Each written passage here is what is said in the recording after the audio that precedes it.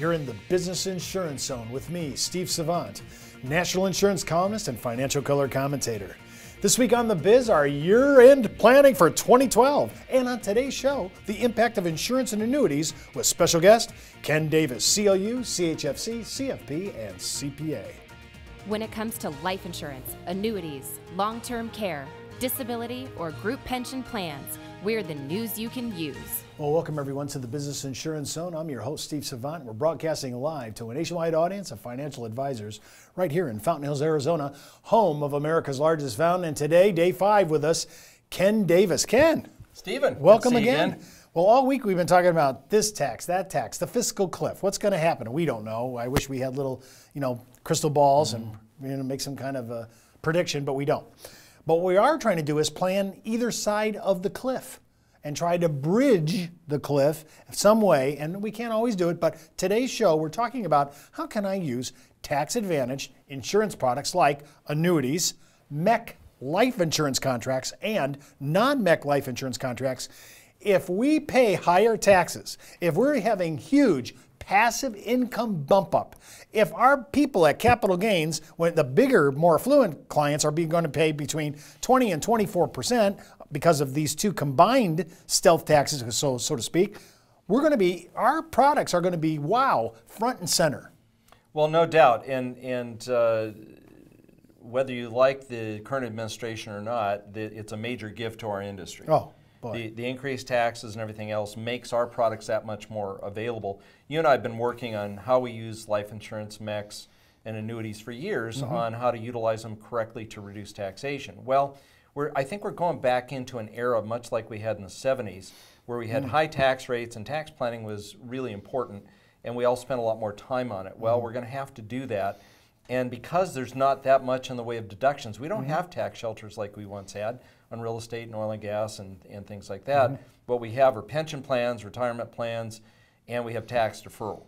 Well, there's limits on what you can put in your qualified plans, especially for owners and key employees. So what's left? Well, tax deferral. Life insurance, annuities, modified endowment contracts all give us tax deferral. And what's interesting is when you really think about life insurance and compare it to a Roth IRA, which a lot of people are really excited about, Roth IRAs have no deduction up front, tax deferral in between, and tax redistribution.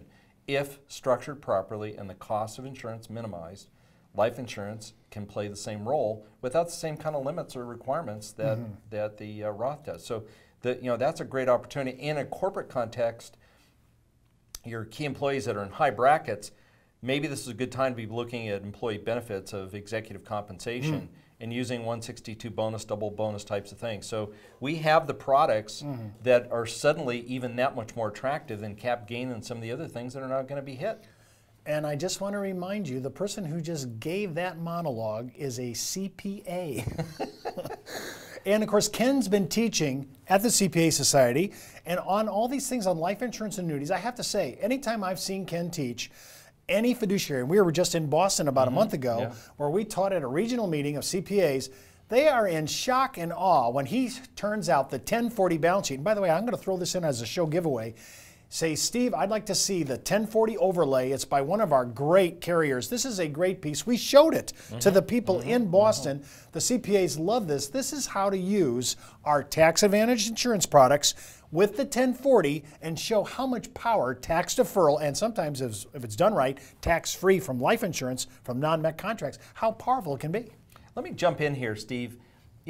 My observation of our industry is we think we have to live in fear of the gatekeepers, that too many times we bring a proposal to the client, looks great, then they bring it to the CPA or attorney and they cut it down and it's gone. Well, the fact is that CPAs, a lot of them, don't understand insurance or the tax benefits. They have a jaundiced eye towards them. However, there are great tax opportunities, and if you do it right, you don't try to maximize your commission, you try to reduce the commission, maximize your internal rates of return, you actually empirically show the CPA that you can get a decent return after all fees and expenses. And I know because I've done this with them, they can become your ally instead of your foe. And the fact of the matter is, if you try to do an end run around them and you're talking serious premium, the client's going to go to the CPA whether you want them to or not. They won't tell you necessarily. So why not just include them in the whole planning process and especially with the tax laws going the way they are, become more and more important in this whole process. Well, think about this. Ken and I did a complete week series on how to market to fiduciaries. If you want to go back out to our site,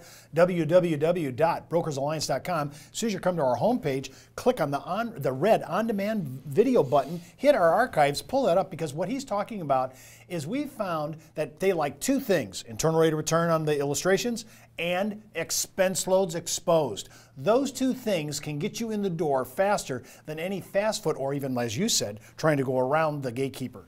Well, and we have a tendency, we've been trained as salespeople to show the pluses of whatever we're selling, and we tend to not bring up the things that are more negative and allow the client to ask, and then we offer them.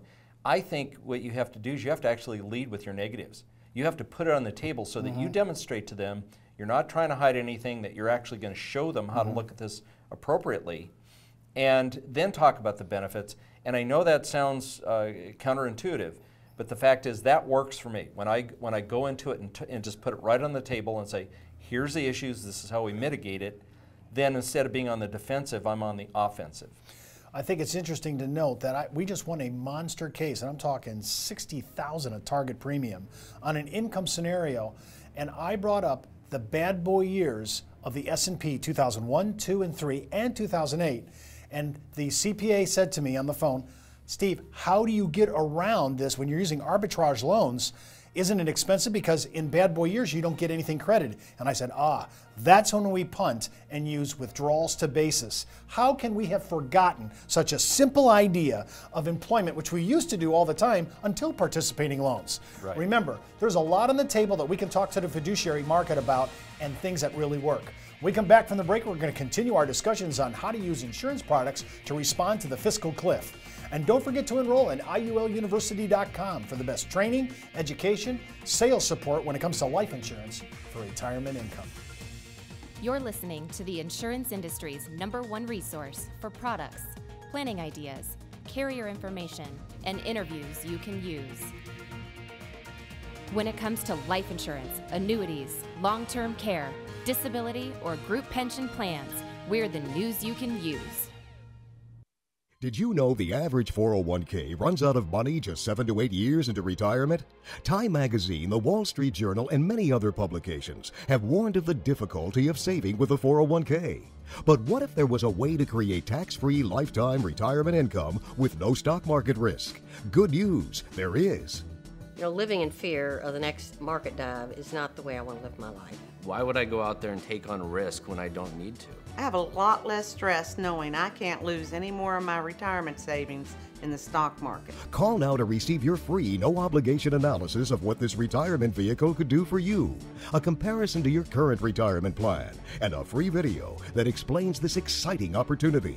Start planning a retirement you can enjoy instead of worrying about future tax increases and stock market losses. Creating income that will last your entire life is the most important thing you'll ever do. Take control of your future. Call now for your free analysis, comparison, and video. Well, welcome back to the Business Insurance Zone. I'm Steve Savant with Ken Davis. And remember, you can order today's giveaway at thebiz@brokersalliance.com. And I'm going to give away not only the 2012 end of the year planning guide, but I want to also give away the 1040 overlay, which some of this we're going to talk about in the second half again.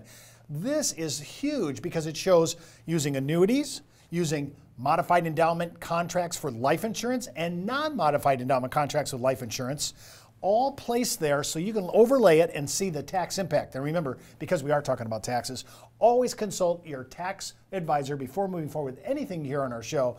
And of course, if you're FINRA licensed, always, always, always check in with your compliance department before moving forward. Ken, let's talk a little bit about it, because I noticed on your thing here, we did talk about Roths, when you were talking about it, but people are talking about conversions.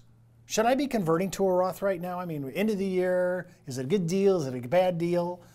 Well, considering tax rates could go as high as 39.6 next year, and it may force people into higher adjusted gross income or modified adjusted gross income and have the 3.8% Obama tax and higher Medicare premium, stuff like that. Yeah, if you're going to do it, this is a better year than next, most likely. We don't know if those rates are going to go into force, but heck, why not? And the thing is, we've missed on the Roth conversions the fact that we're not only looking at the tax rate, but the effective tax rate. Look at the effect of Medicare premiums, taxation of Social Security income. Next year, potentially, the deduction for medical expenses, the AGI limit goes from 7.5% to 10%. Oh. It's already at 10% for alternative minimum tax.